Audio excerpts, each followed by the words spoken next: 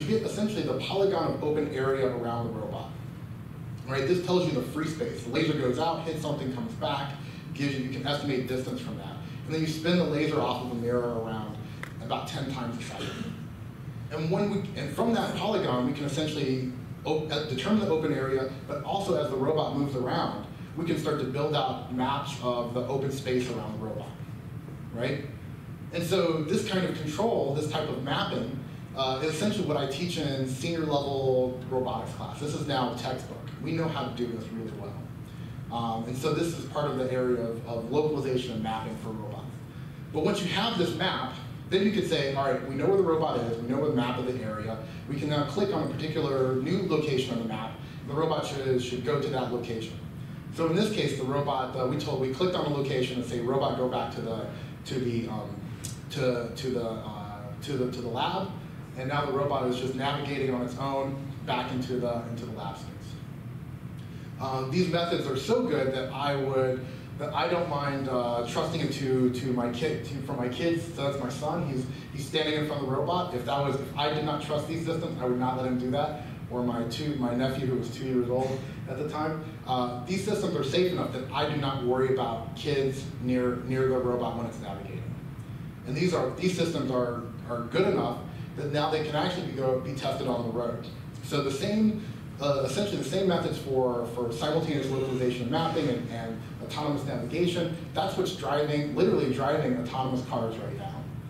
And so this is done by my colleagues Ryan Eustace and Ed Olson at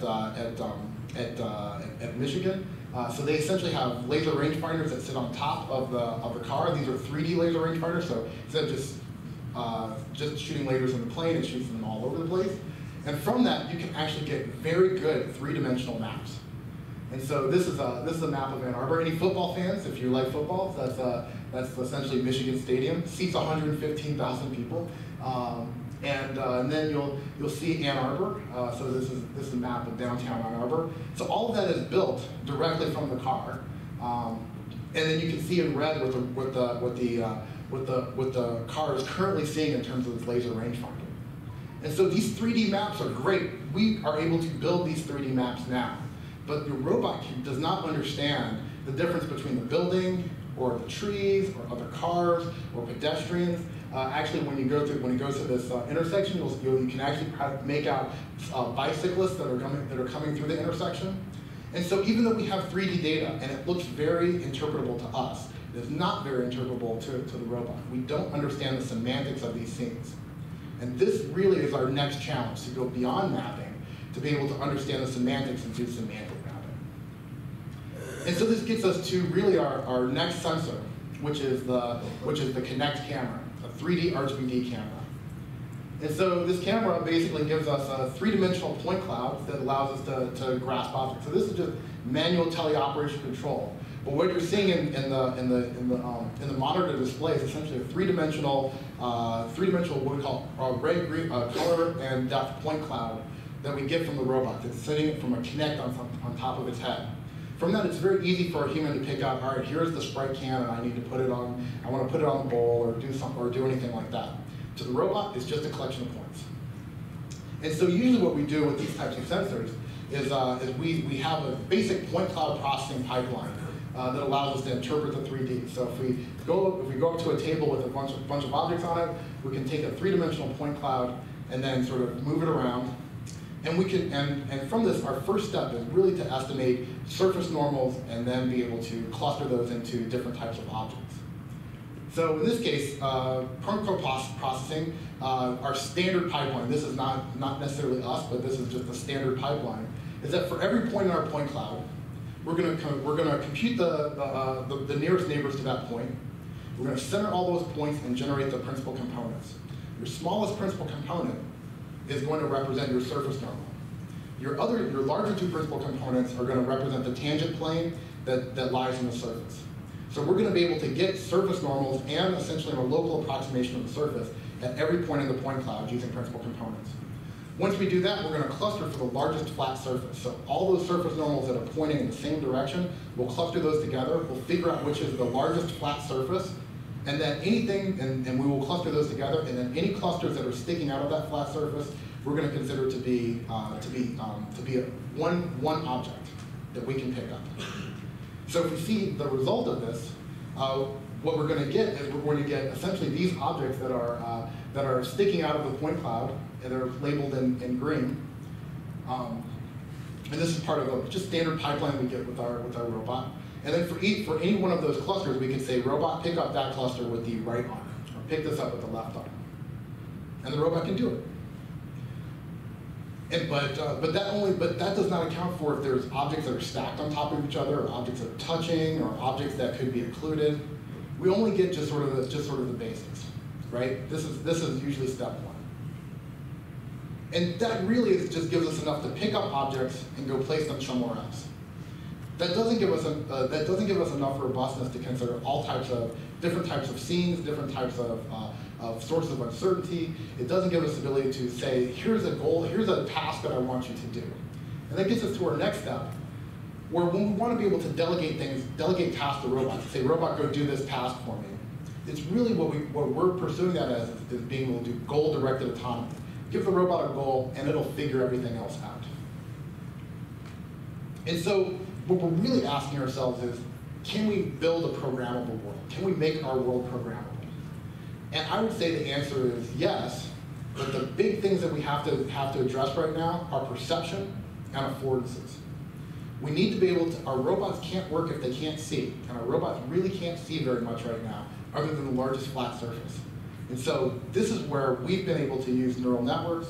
This is where we've been able to combine it with probabilistic inference to get what we think is a good foundation for doing this.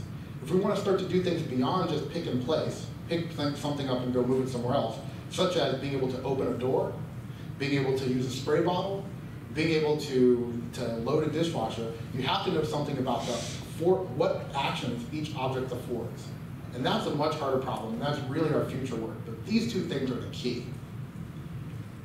So coming back, we want to be able to have our robots work in all sorts of environments to do all sorts of things, cooking, assembly, chores of activity, chores of daily living, all of those things.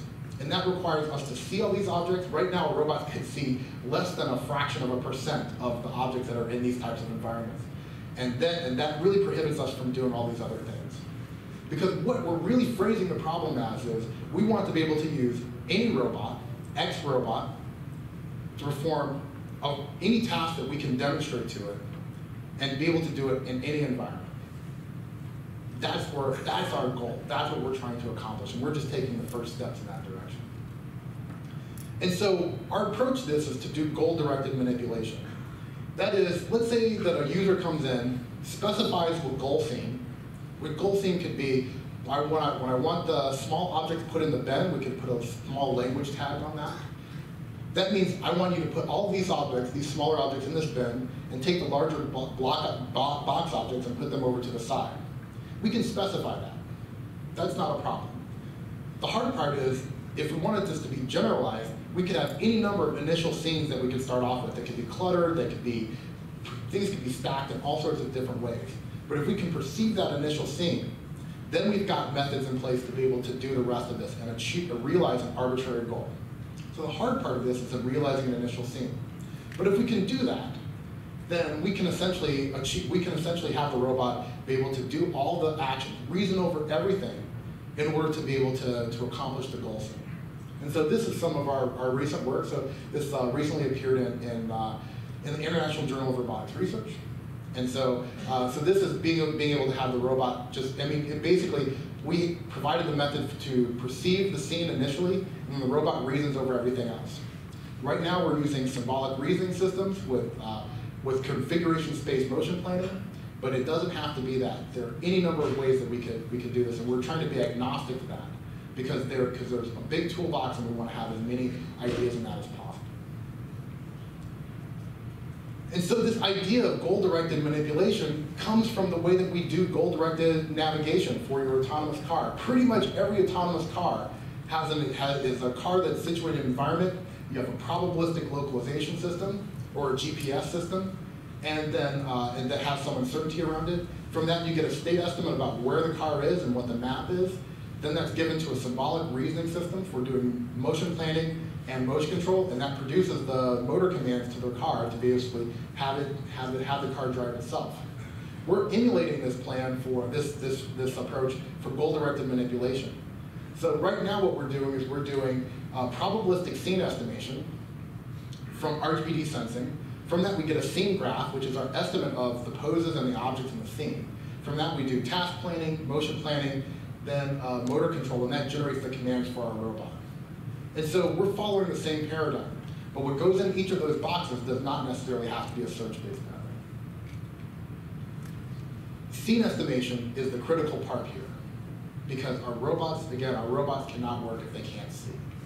So in this case, we want to be able to do scene estimation and clutter in a way that's going to be general.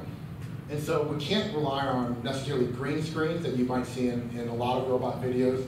We have to move beyond the blocks world. We don't want to have isolated objects, so lots of computer vision is focused on the isolated Coke can on the tabletop. We need to be able to do better than that. And AR tags are great, but we can't expect AR tags to be all throughout our environments for everything that we want to see. Not at the resolution we're going to need. So we can't rely on these things. We want our environment to be as natural as possible. And so our problem is that we want to infer the scene graph, the poses of all the objects, which objects are in the scene, and then what are the relationships between our objects, which is which objects are physically supported by other objects. We're going to assume that we have object geometries, but those are things that we can get a priori through user interaction.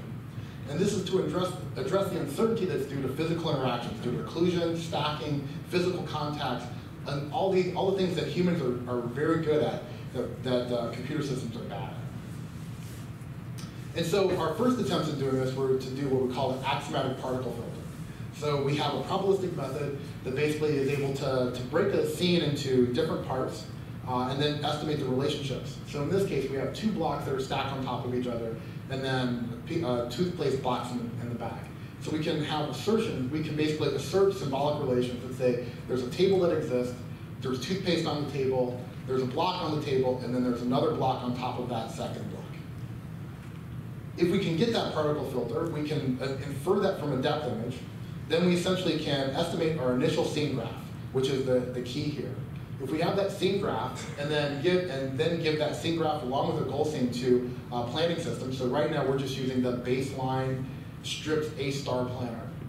We can essentially get a sequence of actions to execute. We can execute each of those actions through motion planning, and that plan is then sent to the robot for it to execute. And that essentially is the process that I showed the result of that is the process I showed in the past video. Our axiomatic particle filter essentially treats the state as a latent variable where we know the controls and the observations, but I just wanted to flash that up there so you can see that. And this is sort of the back end of what the process looks like. So if we have just three blocks and they're stacked in a particular way, we're essentially seeing an overlay of all potential hypotheses of a scene that could be given. And once it converges into something that is clear, we get our estimate of the scene. And then that generates a collection of actions. So in this case, all we want the robot to do is take the objects, move them over to the side, and stack them as neatly as it can. And so this is done completely autonomously.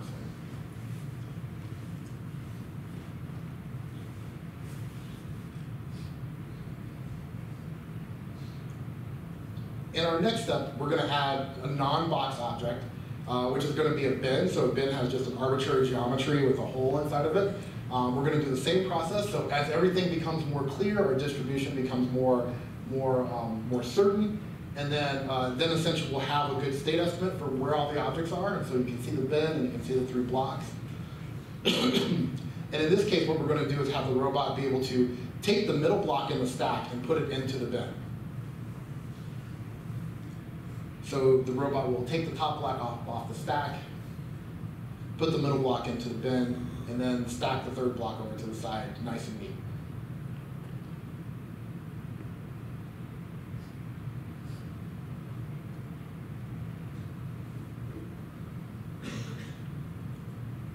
So in our last example, what we have is the same as what I showed in the beginning, the initial scene that we have here And so really it's about seeing the convergence. So what you're seeing is the robot basically trying to reason over where do all these objects go that best fits the depth cloud that it's seeing.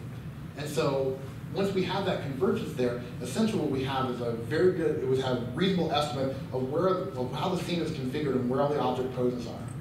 One thing to note with this is that we have to re-estimate after taking each action because the world could have changed.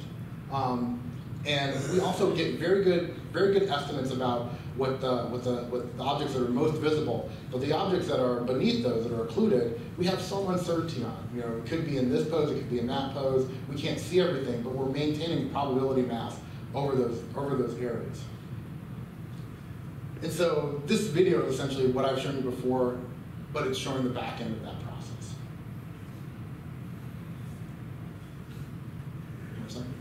10 minutes, all right. So I've already shown it to you, so I'll move on. And so one thing that I did was that was tricky about that last video that I showed you is that we knew all the objects in the scene. We knew that these objects were here. We just didn't know what their poses were and how they were configured.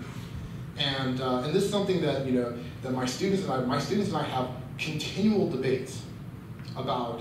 Should we be Bayesian all the way and have probabilities for everything?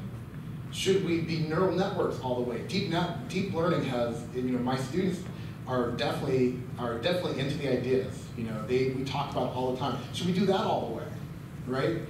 And among all of these debates, really what came out of it was maybe we should have a combined approach.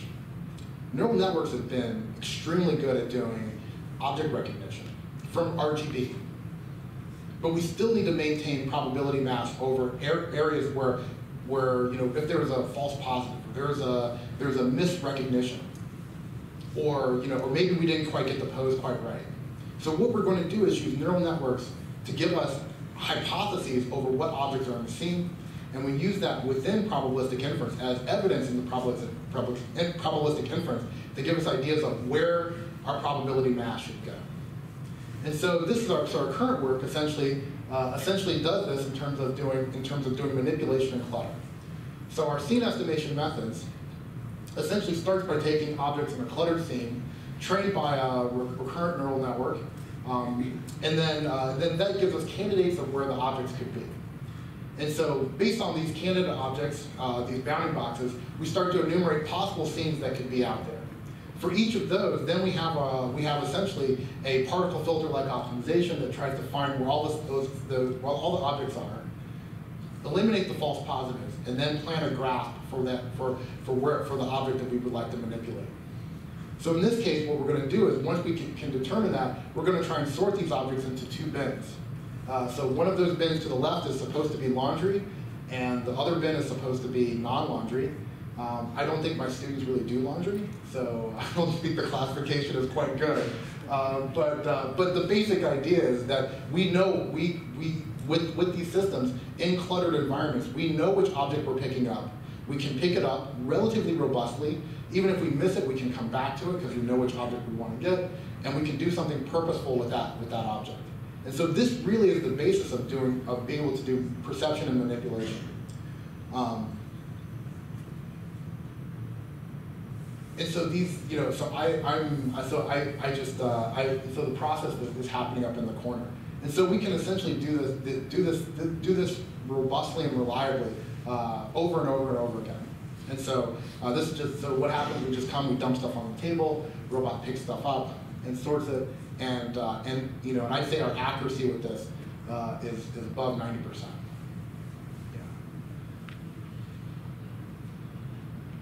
But I really started talking about learning from demonstration. And so what this is able to do is able to say, instead of thinking of learning and demonstration as, let me show the robot exactly what it should be doing in terms of a control trajectory, what we really want to show is the robot, this is what I want the scene to look like. And so when we think about this in terms of the learning from demonstration context, what we'd like to be able to do is just show the robot, here's a goal scene, so let me come in, I'm going to move objects around, so it's really small, you can't see it, but a user is coming in and saying, here's how I want you to construct objects on this tray. Then we can essentially estimate, we can detect all the objects, estimate them, figure out what our intended goal scene is. And once we have that goal scene, we can store that. Right now we store that as PGDL. And then at some future time later, for some arbitrary initial scene, We can estimate what that scene looks like. We can optimize over that and then figure out, here are the objects, here's the scene. And then once we have that scene, we store it as PDL. We have a symbolic search that goes and essentially reasons over how what should be performed, and then the robot can then achieve that automatically. And the game changer here really is that the user just shows you the user just shows, this is what I want the world to look like. We're really programming the world in that extent. This is just one more. This is just one more video showing this in terms of using the neural network. I'm going to skip this for the sake of time. In the future, we want to be able to do this not for just pick and place, but for general object affordances. So right now, we're using something called the affordance template framework. So in the affordance template framework, you essentially fit a geometry to particular objects, and then there's essentially a robot action associated with this. A lot of this is manually handcrafted. Anybody see the DARPA Robotics Challenge? There you go, DARPA Robotics Challenge. Essentially, almost every team had something like manipulation affordances. And they had a human user sitting in front of a large bank of monitors to be able to operate the robots, essentially fitting affordances on top of point clouds. We should be able to do this automatically and autonomously, and do it for all types of cluttered scenes. And so really, the notion of affordances, we're just now in the beginning of thinking about what this is going to look like as a general formulation. I believe that affordances, in particular, is the area where neural networks will outperform other approaches such as search or probabilistic inference, because this is really where you need data and well-collected data and really great systems, really great inference systems to do this. And I think that's really important. And so really, this is what we're looking like in terms of the trajectory. I believe your robot will be here in 3 years. Maybe I'm off on that. I think if you look at the election, you should know not to trust the polls. But that's my thought on it. But really, what you should start to be asking yourself is, what is this going to look like? Suppose you have your robot and more. Will society be better? This is a big question. I have lots of thoughts on this that I'm going to spare you from. But if you wanted to really do something, I believe there are areas where, beyond autonomous driving and other areas, where you can make a big difference and become rich and famous if you really wanted to. Healthcare is at the top of that list. Infrastructure, being able to repair our infrastructure and maintain it. Education.